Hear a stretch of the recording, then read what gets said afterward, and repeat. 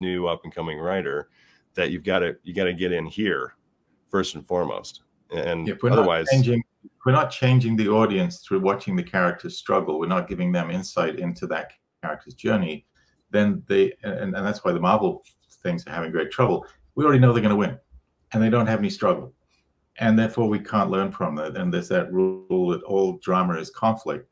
And the reason I believe it's conflict, and the reason I believe that we watch others and mirror their behaviors, is that we're an amazing creature, and it takes us years to feed ourselves.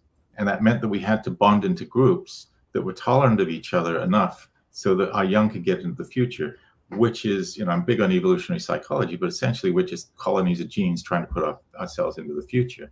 And stories evolved because they were systems for working within the culture that we had, of watching and observing others and then modifying ourselves so that we could keep the culture healthy. And we watch all kinds of detective shows where somebody tears the fabric of the culture and other people go out and sew it up and take that person out of it, because that stability is the place our young can grow up.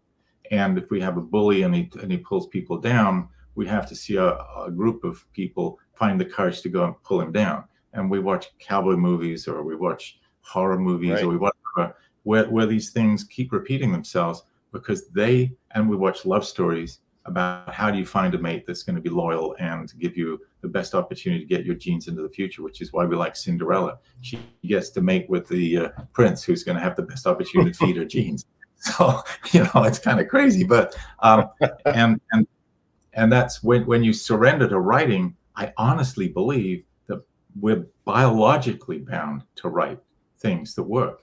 I think the 3-act structure is a biological form. And yeah, I'm sorry, Max, if I go on about this stuff because I get so excited.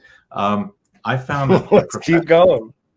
I found a professor who was doing studies on oxytocin called Paul Zak, and what he was doing with his students was taking a movie with a 3-act structure and another movie without a 3-act structure, and taking blood samples before and after showing those movies, and found that the movies with the 3-act structure changed people's cortisol and adrenaline levels, and that those people played tit-for-tat games in a more generous fashion after watching a 3-act structure.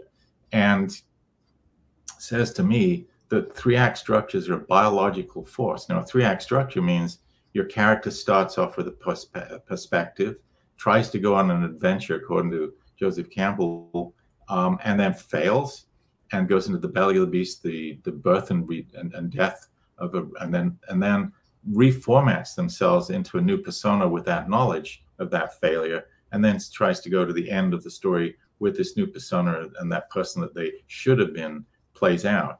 And what I really think when we're watching a story isn't the external adventure, but what it is, the external adventure supports the character in a web.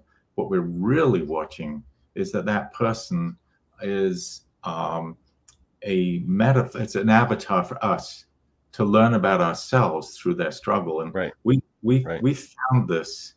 We were writing a movie on the flying tigers, and we're a group of volunteers. It was going to be sort of like Robin Hood in the air, and they were a group of American volunteers that went to China to fight the Japanese before Pearl Harbor, and they demobbed out of the American military, and they were secretly smuggled into China and actually into Burma. And we thought this is a great, heroic, and fun adventure. And we came up with 2 characters: a do-gooder, a best friend of the eventual protagonist, and the protagonist who wanted nothing to do with this. And he was, a guy that's caught screwing the commander's wife in an airplane, and so they want to get him off the base. So they force him to go with these other guys, or they would have to court-martial and embarrass everybody. And when he gets there, all he's looking is, how do I get out of this? And then his best buddy's killed. And the commander of the Flying Tigers group comes up to him and says, I've watched you, you're the best flyer. You have to teach and lead my men, or more people are going to die. And he reveals, I want nothing to do with responsibility. I don't want to take this on. And what we find out is he says, my father was an accountant in 1929, and he felt he was responsible for everybody's lives through their funds, and they all lost them. And he went into a bar and shot himself. And that man, and then Chenault says to him, "You're not your father. This is your chance to let that go and become the man that you should be and help these people." And what we discovered in that was what we call the nugget, which is the damage that the character is actually trying to overcome in the story. And I'm talking about features more, because features are like short stories. They're like 60 pages, 50 pages of text. And having one agenda. Robin Hood is spoiled, arrogant, little asshole, raised, burned Marion's hair when he was a little kid and got away with it, and becomes the person that he should be, and changes to the person that's willing to fight for other people and not be selfish.